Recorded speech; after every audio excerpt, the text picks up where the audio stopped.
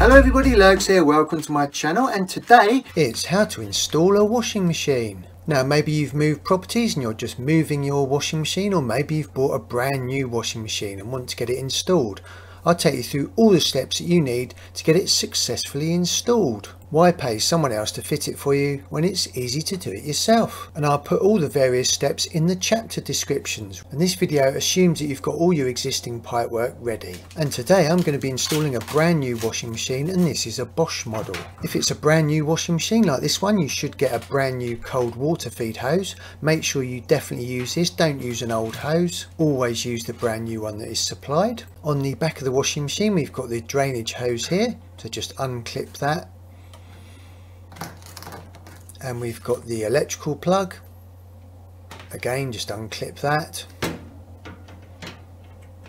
And the drainage hose and the electrical plug are clipped into these transportation bolts. Now it's very important that you take these transportation bolts out, because if you don't, your washing machine probably won't even work and it will make the most horrendous noise. Basically it keeps the drum in place when it's being moved about. For this you'll need a 13mm spanner or a socket. Just undo those bolts anti-clockwise. Now you might want to keep those in case you ever move property again, and you can put those transportation bolts back in. If not, just take them to your local metal recycling. And you get these clip covers that come with the washing machine. These just clip into the back. So remove all 4 transportation bolts and put these 4 cover clips on. What we'll do now is install the drainage hose. Now generally there's 2 types of drainage pipework. You've got this type, which is just a drainage pipework straight out into the public drainage system. If you've got one of these, just put the pipe down about 8 to 12 inches, don't push it all the way down. If you've got one of these U-clips, then push it into that. That stops any blockages or smells. Now the other type that you might have is a U-bend underneath your sink with one of these attachments here. So what you need to do is put your drainage hose onto one of these. Now if it's a really good tight fit, you can just squeeze it all the way on, and this might be good enough, but I recommend that you put some kind of clip over the top of it just to keep it in place. So I've got this metal spring clip here, just going to squeeze it with the pliers, put that spring clip onto that drainage hose, and that is the washing machine drainage hose now connected to the U-bend underneath the sink. Generally most modern properties will have this kind of arrangement underneath the sink. What we'll do now is connect the cold water feed. Now the 90-degree angle end of the pipe goes on the washing machine end.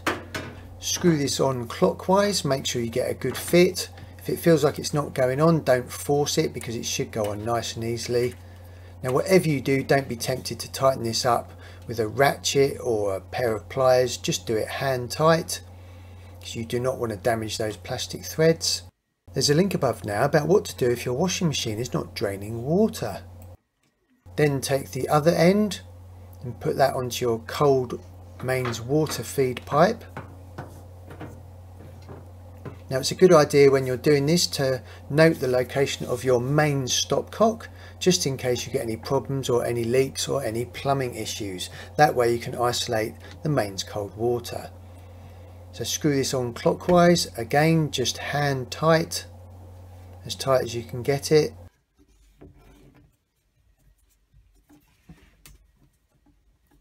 And then we're ready to turn the cold water on. Now do this slowly, don't just whack it right open, and you'll hear the cold water feed into the pipe. Now although the washing machine isn't on, that cold water feed hose is now under mains cold water pressure, so you're just checking for any leaks at either end. Now you're ready to plug the washing machine in and switch it on. And then we're going to put the washing machine into the space where it's going to go. Now it might be easier to remove the dispenser drawer just so you can get a good grip on this, or if there's 2 of you, that should make it easier. Just be careful when you're pushing it back into place not to kink any of the hoses at the back, the cold water feed hose or the drainage hose. Obviously that is difficult because you can't see it, but just be wary of that. Now the washing machine should come completely level, but if you're putting it on a timber floor, it might need leveling up. So I've just got this spirit level here. I'm just going to put it on the front of the washing machine, and this one isn't actually quite level, so it needs lifting up on the bottom left hand side. Now most modern washing machines will have adjustable feet, and on this particular model you're going to need a 17mm spanner. So just to get someone to lift the washing machine for you, these legs actually unscrew up and down. Once you've got it in the correct position and you're happy that the washing machine is level, you then take this locking nut and move that to the top of the bolt right near the washing machine. Then take your 17mm spanner and just tighten it a few more turns. This basically means that when the washing machine is doing its spin cycle, that locking nut will stop the legs moving about and adjusting themselves because they're locked into position. Make sure you do it on the other side. So the washing machine is now nice and level. If you haven't got a spirit level, you can use a marble. There's a link above now about how to keep your washing machine hygienically fresh. So that is now locked into position. Let's just check it with the spirit level again. That's looking pretty good. But just take your hand, push it on either side. This one isn't moving at all, so this is great. If it's not level, it will make a horrendous noise when it's doing the spin cycle. And as this is the first ever wash for this washing machine, I'm just going to put it on a short cycle. And in fact my wife is doing this step for me, 30-minute wash with nothing in it, just to flush the system through. What you're doing is you're basically checking that the washing machine is working and that you've got no leaks, and that when it does its spin cycle it's nice and level, it's not all rattling about. This footage is all speeded up, but just go round, make sure there's no leaks anywhere.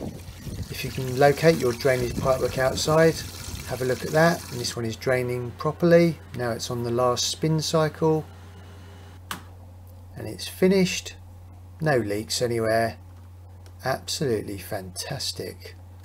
And a top tip, after you've done a washing machine program, always leave the dispenser drawer slightly ajar and the drum door slightly ajar, just to help with ventilation and to stop any smells. And I tell you what, that definitely deserves a lovely cup of tea. Oh, I hope you found that useful. Up on this side there's a video on what to do if your dishwasher is not draining water properly, and over on this side there's a video on how to keep your washing machine hygienically fresh. Thanks for visiting my channel everyone, I really appreciate it.